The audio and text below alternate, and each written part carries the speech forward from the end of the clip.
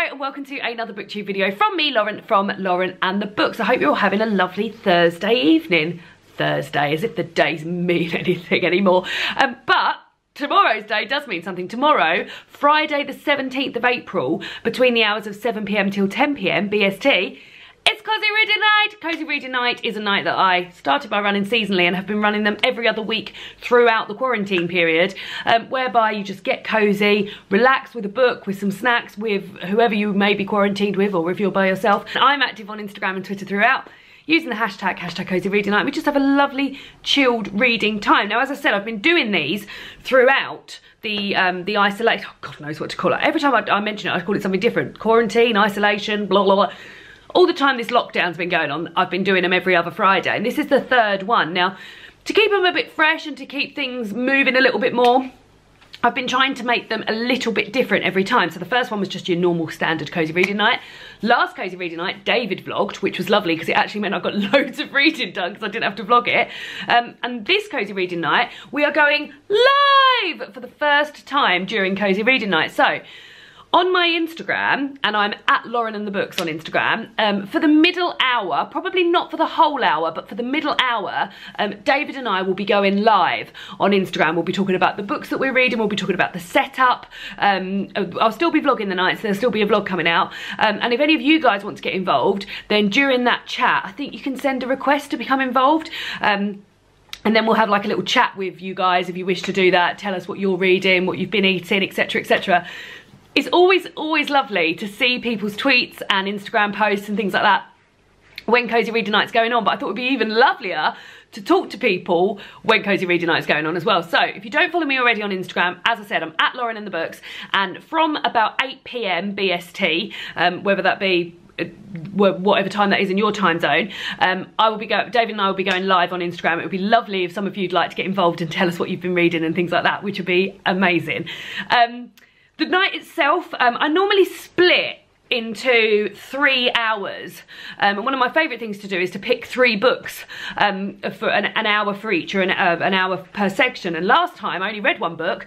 The time before that I read 2 books for the whole night, but this time I'm using it as a bit of a mop-up old Cosy Reading Night. So although I can't split it into 3 hours because the middle hour David and I are going to be live on Instagram, I'm splitting it into 40-minute sections. So the first 40 minutes from about 7, so this is going to be different as well because I'm not going to start in the bath like I normally do. I'm going to start by eating dinner, and I'm going to be making, with my out-of-date tofu and this can of pineapple chunks, sweet and sour tofu. Now I'm going to be vlogging that recipe because it's sort of in here. I made it, I think I adapted it from something from 15 Minute Vegan and parts of it from a HelloFresh recipe we had, and yeah, I'm going to be making that on the night and vlogging that. So that's what we're going to be eating. The first section will be eating a dinner of sweet and sour tofu with pineapple, red pepper and green beans and rice. Is lovely. David doesn't really like sweet and sour, he doesn't like pineapple, he doesn't like tofu, he likes all of those things together. So yeah, I'll be making that, which is lovely. And then I will be reading The Most Fun We Ever Had by Claire Lombardo, which is the book club book for my Patreon book club at the moment. Now I'm about probably just under a third of the way through this. I'm really enjoying it. It's a family saga about 4 sisters and their parents, and you sort of go back to the when their parents met and their beginnings and the conception of these 4 daughters, and then you're in current times listening to these 4 daughters' lives. I'm really enjoying it. I really love a family saga. I really love a sort of window into a family book, and I'm really enjoying it. And also what I enjoy about these books is that because it's so big and it's a lovely big hardback, it stays open like this, which is such a treat. So yeah, when I'm eating my dinner, this will be perfect because there's no having to hold it or anything like that, it just stays open. So that is the book that I will read for the first 40 minutes. Then the second 40 minutes, which the second part of the evening, which as I said, in the second hour David and I will be going live on Instagram, I'm going to read a little bit more of The Break by Marian Keyes. This was a book that I got out because I enjoyed Grown Ups by Marian Keyes so much. When the libraries were all closed and I was like, oh, I must get some Marian Keyes, so I got this one out. And I've been enjoying it, but I've sort of neglected it for the past few days. So I thought it'd be nice to spend a sort of 40-minute session of that. So I'll probably do like 20 minutes before we go live and 20 minutes after we go live. Again, another family saga.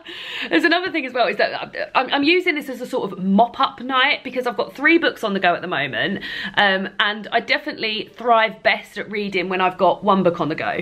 So I'm trying to make a good dent in all of these so that eventually they're all finished and then I can get back to just reading the 1 book. So yeah, another family saga, except you're following Amy and her husband. Her husband's decided that they should go on a break, and he's going to go and travel the world, and he's really annoying me at the moment, to be honest, and I'm hoping that they can bring it back, because I'm not enjoying this as much as I did the Grown-Ups. Grown-Ups I was absolutely hooked from the first moment. This I feel a bit annoyed by by her husband's decision just to sort of go off, and her just having to put up with life without him. So yeah, so that's what I'll be doing for the second part of the evening. Then we'll be going live, and then another 20 minutes of that afterwards. And then for the 3rd hour, now I've got a subscription to something called Pip Box, which is a cruelty-free and vegan box of cosmetics and things. I don't get it every month. I sort of dab in and out of it, and actually they emailed me to say, oh, we're doing it half price this month if you would like to, and I was like, oh yeah, I would like to actually, yeah, it'd be nice to get. And it's nice to find new products that way and to get some sort of like beauty treatments, especially seeing as like the shops aren't open at the moment, so I can't go and browse in Boots like I would like to. And Lush isn't open, not even taking online orders, oh god.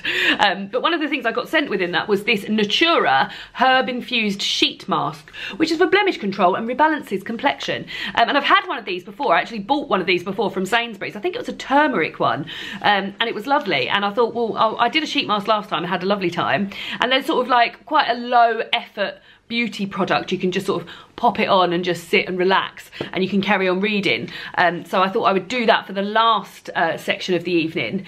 Yeah, this I'm hoping this is as lovely as I love herbally smelling stuff. Really like herbally smelling stuff. I don't use it anymore because it's not cruelty free, but the Clarins like alpine herb, that is like my #1 favourite scented item. Cowshed, they do quite a lot of herbally scented stuff. Herbally scented cosmetics are like my fave. So I'm hoping herb infused sheet mask. It looks like it's got some rosemary, some mint, I don't know what else is on there, but yeah, old thyme maybe. Hopefully this is what I'm hoping. I'm hoping it's going to be as good as I've bigged myself up for.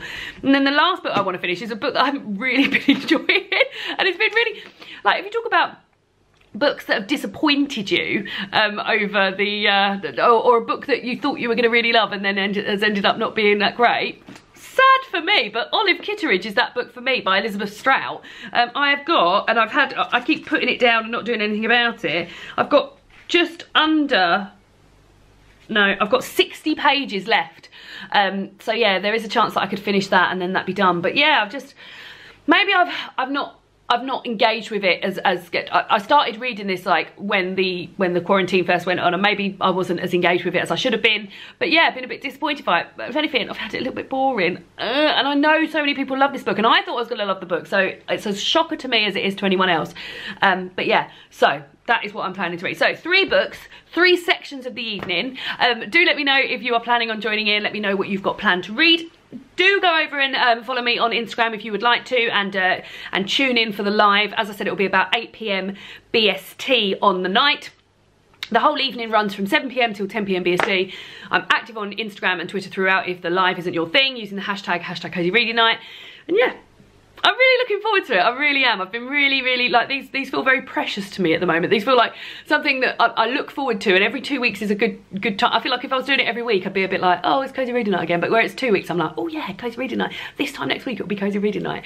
And the exciting thing is that the Cozy Reading Night after tomorrow, so the Cozy Reading Night, which will then be taking place on the 1st of May, is actually going to be a Cozy Reading morning. So if you are in a different time zone and you've always wanted to take part at the same time as us, but it's always been like morning for you, we're doing a flip reverse it. So I've got the day off of work, and from 7 AM till 10 AM on the 1st of March BST, we'll be doing a Cozy Reading morning. So that means if you're in Australia, that'll be evening for you. I don't know what the time zones are like all over the other place, but yeah, hopefully that's going to excite some people, because quite a few people say to me over the time, oh, would you ever consider doing one at the weekend? It's so much easier for us to be able to do them at the weekend. But yes, hopefully Friday the 1st of May from 7 AM till 10 AM BST. Wherever you may be in the world, you might be able to find it a bit easier to take part. So that's the announcement for the next one. But yeah, hopefully you all taking part tomorrow night, Friday the 17th of April, 7 PM till 10 PM BST and 8 PM BST for the Instagram live show. See you all then.